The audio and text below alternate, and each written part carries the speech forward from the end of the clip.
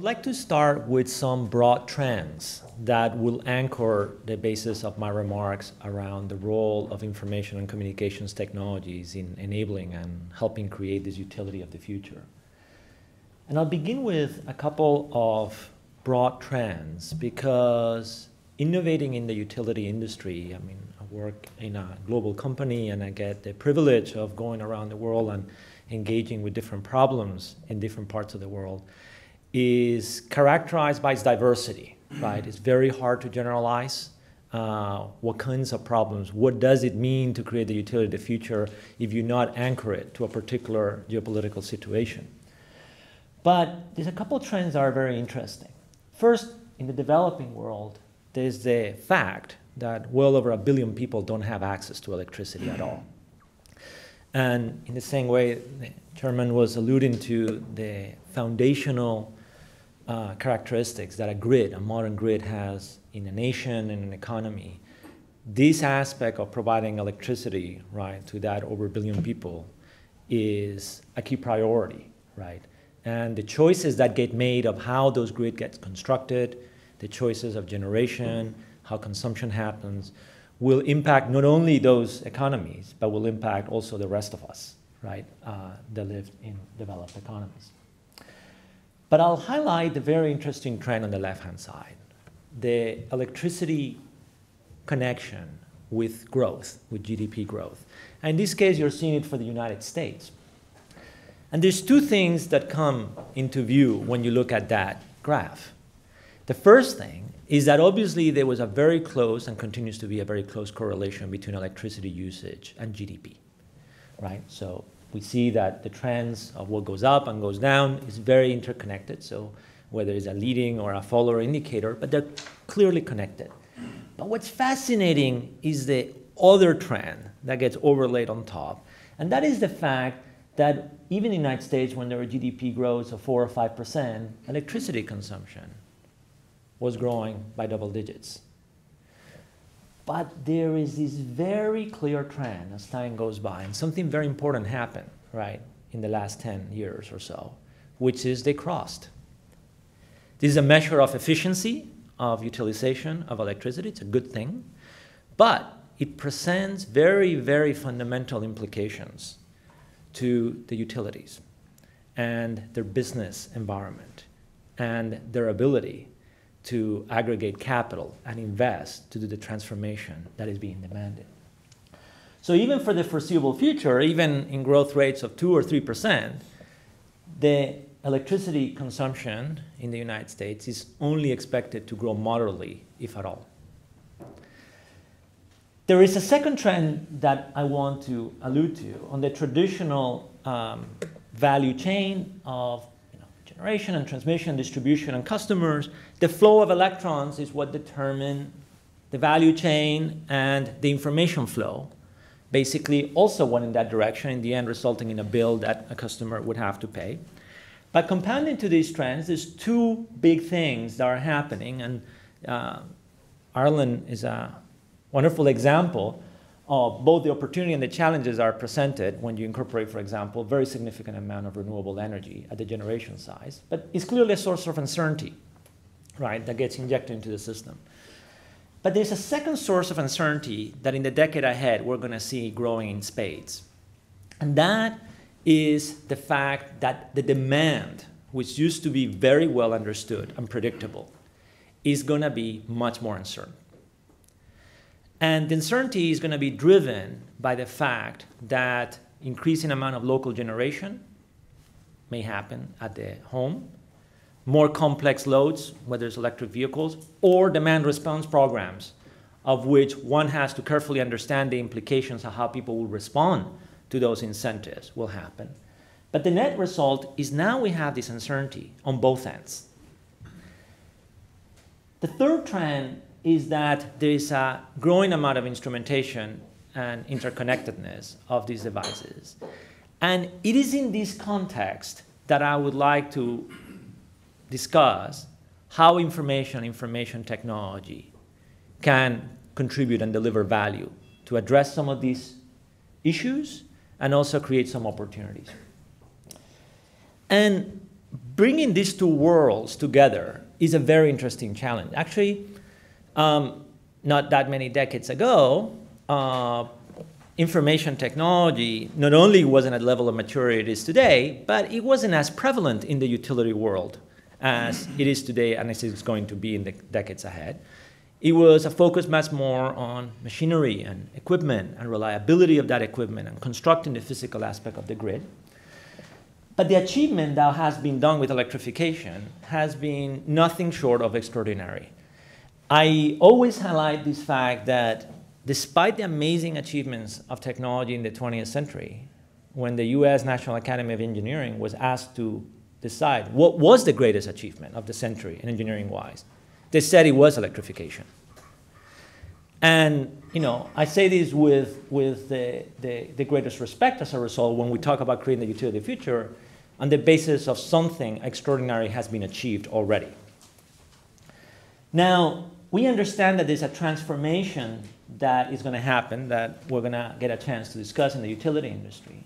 But I also want to highlight that if I was in agreement about electrification, I would say information technology would have come a close second.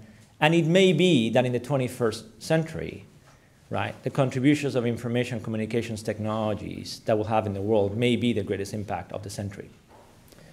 And this graph, which was created by Ray Kurzweil, is a fascinating thing. So let me just describe what it says there. It says $1,000 of computing at constant currency. How much computation does it buy you in 100 years? And if you look at this, it says about 10 to the 12, 10 with 12 zeros of value at constant dollars. Nothing in the history of mankind, right, from a technology point of view, has produced that level of progress.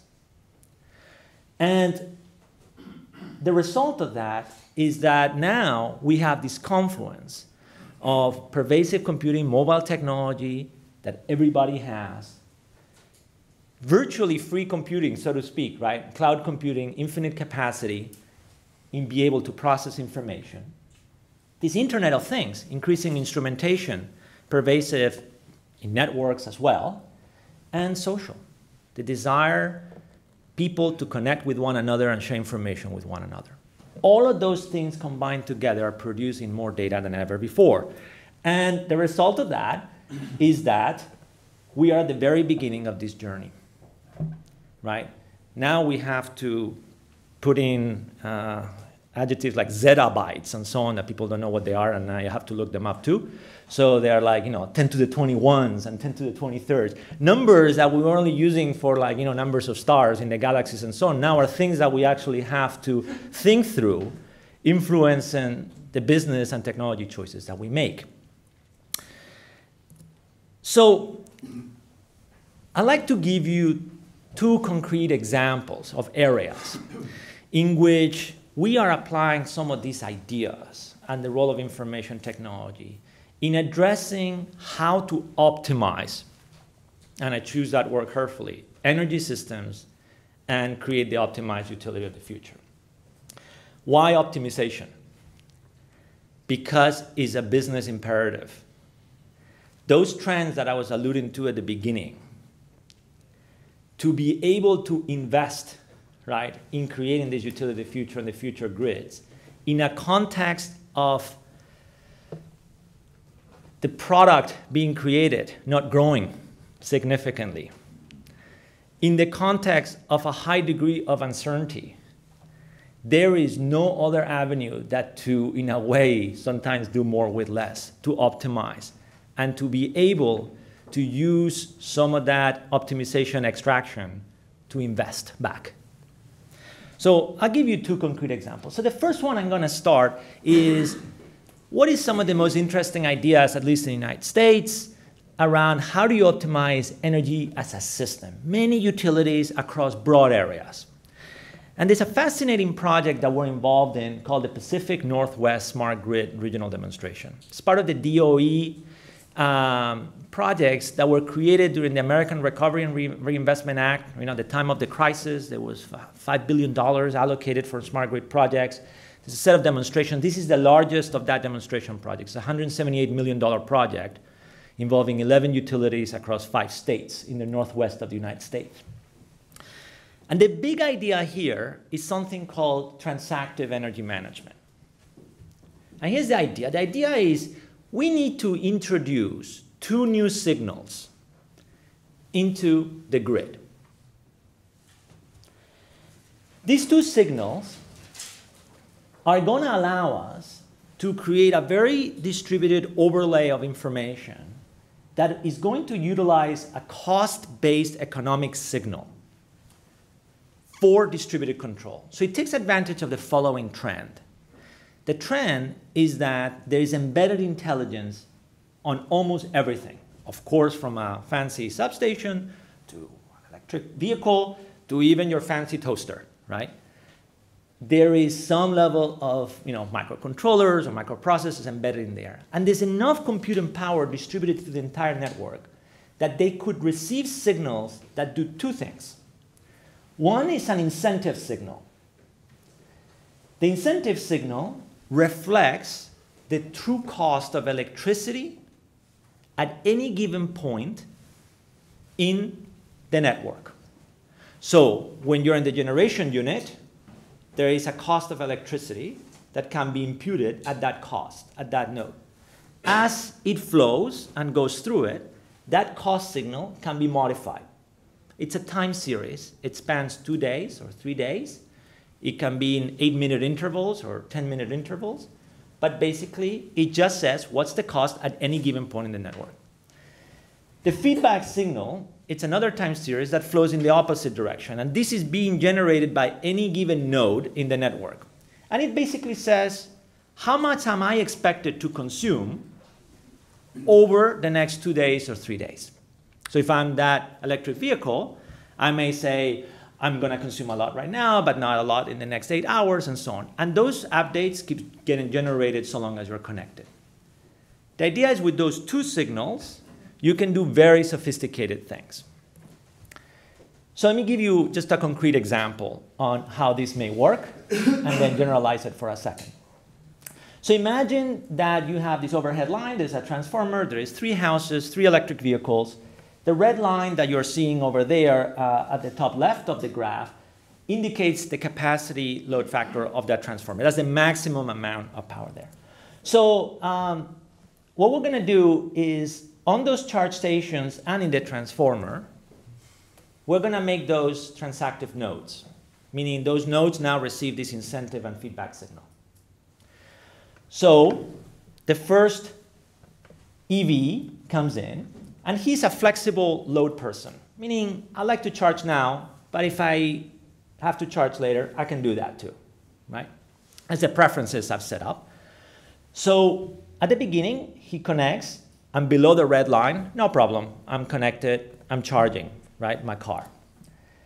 The next one is a Tesla driver. He says, I only want to charge immediately, no matter what it costs.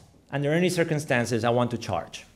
So what happens is that in this case, the signals that are being sent, he's charging, and you notice that we've reduced the amount of charging going into the first one, the one that was a little more flexible. We keep going, and a third one, which is a very frugal electric vehicle owner, comes in, charges, and because he's extremely cost sensitive, no amount of charging can take place right now in this context. But as the day goes on, right, at some point, his needs are being met, and so on. Now, there's many different ways to solve this problem, and I'm sure a variation of this is being done with electric vehicle programs here. But what is interesting is that this is a method that it's addressable for electric vehicles, but it also is going to be used across entire networks of systems. So this is the range of the project in which these 5 states are involved, and it's all sorts of experiments, from renewable integration to electric vehicle to demand response to at-home heaters. And these signals are actually expanding many utilities, within utility going through sub-branches, and connected across broad regions. And I'm not going to go into details of what is here, but I just wanted to be able to go into the message that it's a framework that goes from something as simple as doing demand response to something as complex as balancing supply and demand at the level of a system operator, right? And the key thing is, as you have increasing uncertainty on the generation and the consumption, these new signals are going to become central to be able to enable the use cases and to deliver optimization. So let me give you now, switch gears and give you a second example, and now address it in the context of a single utility. What does optimization may look like in there? And this brought up an interesting point around how do you actually do the innovation itself? How do you bring up these ideas? How you test out these ideas? And we became convinced that we needed to connect or create a new vehicle for collaboration a number of years ago. And that's what led us to launch the Smarter Energy Research Institute. I'm going to show you a very short introductory video of this, and then I'll talk about some of the ideas we're pursuing.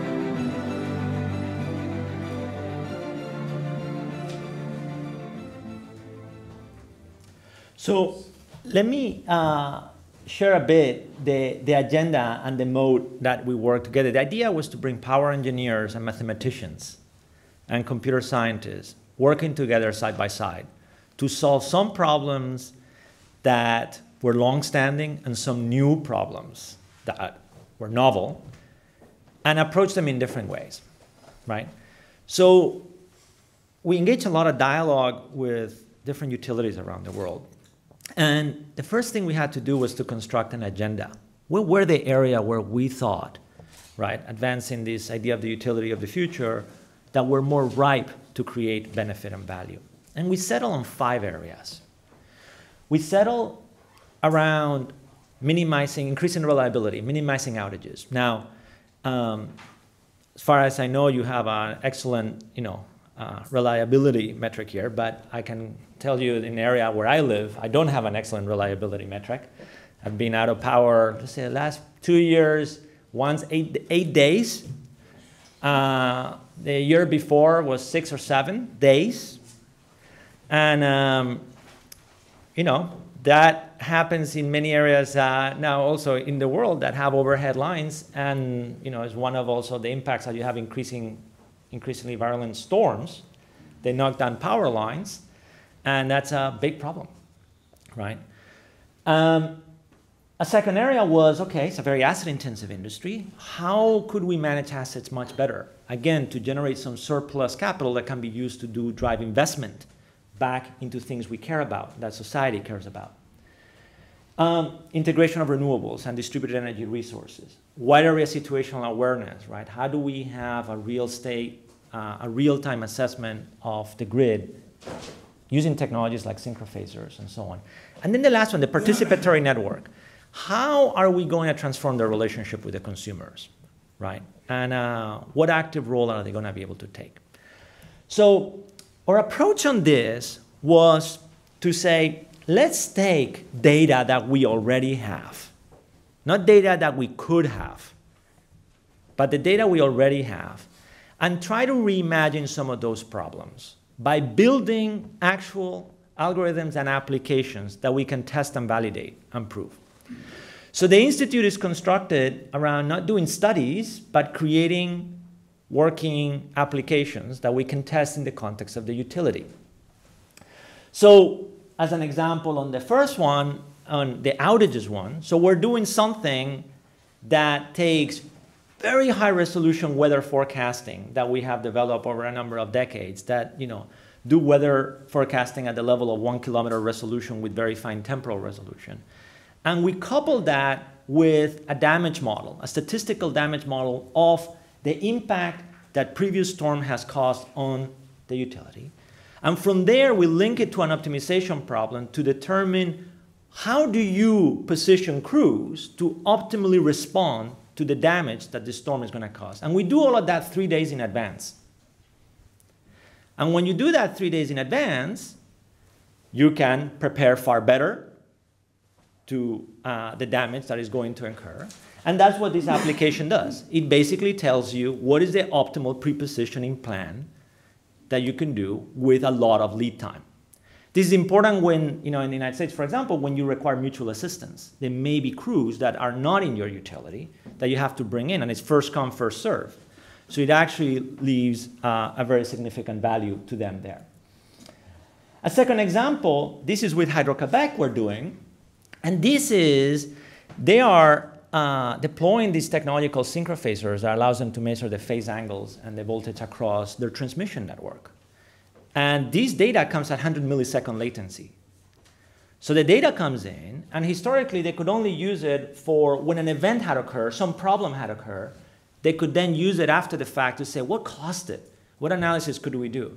But the desire here is, could we use it in my control room? Could I use it in real time? Could I make decisions as the data comes in? So this presents an interesting information problem because you don't have time as all this data comes in to put it into a database, analyze it. The data as it comes in, you need to analyze and create the analytics and the visualization in 100 milliseconds.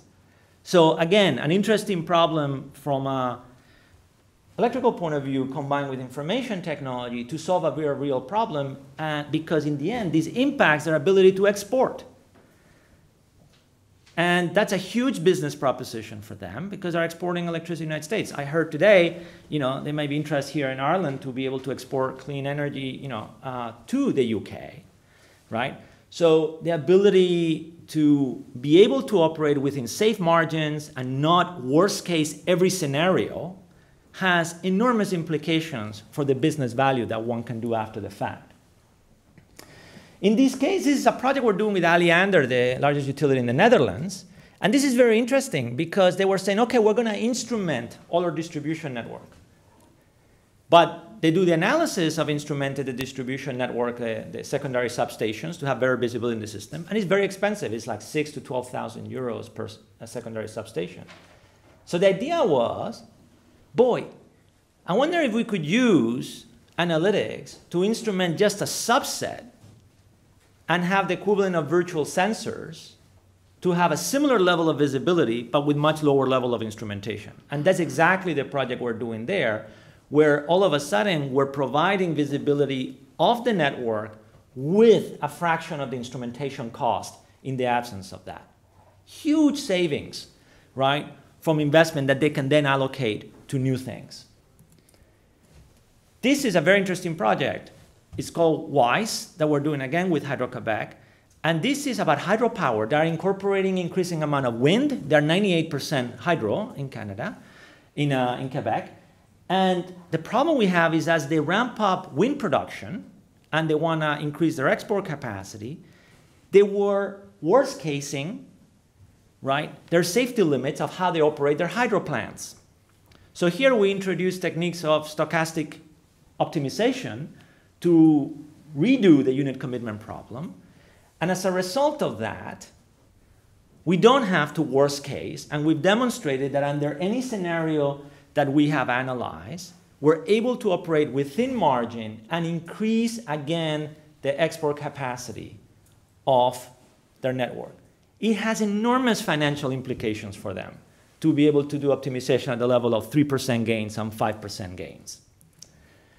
And lastly, on the project on the participatory network, here we're asking in the Netherlands, we're trying to understand, and I'm sure you've done similar experiments, but we're trying to understand if you're going to do a marketing campaign or reach out to customers to do energy savings, how do you know who are the best targets? And so we've done very sophisticated analytics to first be able to understand who is sustainability conscious in the company, in the country. From there, to formulate the problem as an optimization problem, he says, look, if I have a budget of 100,000 euros and I want to be able to achieve a set of expected savings in energy-wise, who is the optimal target that I should do, right? And to be able to dynamically adjust this as we go. So I'll conclude with a dialogue that I'd like to have as well, which in addition to the innovation agenda itself of the projects we're doing, I think it's very interesting to think about the model of innovation as well. And we've lived this, I work in an organization that's been 60 years doing research, and through its history, we've had to reinvent ourselves many times. Sadly, in the United States, as an example, many world-leading research organizations have disappeared. Bell Labs or Xerox Parks, a shadow of what it was, many of these interesting places. And that has been, we've had to evolve in our business model. And we have this motto right now of like, the world is our lab. If we're going to reimagine how to build smart grids or smart healthcare systems, we cannot do that within the confines of our laboratories. That requires partnering with others. This institute that we created is an interesting example of doing that. And what I would like to be able to also have a discussion with you, these are all examples of active research projects we have around the world in collaboration. But I'd like to be able to discuss, A, the innovation climate also in Ireland in the field of energy. And I have some points of view, but I'd love to hear from you around what makes some places so much better at innovating in this space than others, right? And what would you envision a good model would be for innovating in the energy space, in the ecosystems that you have developed here? So with that, thank you very much for your attention.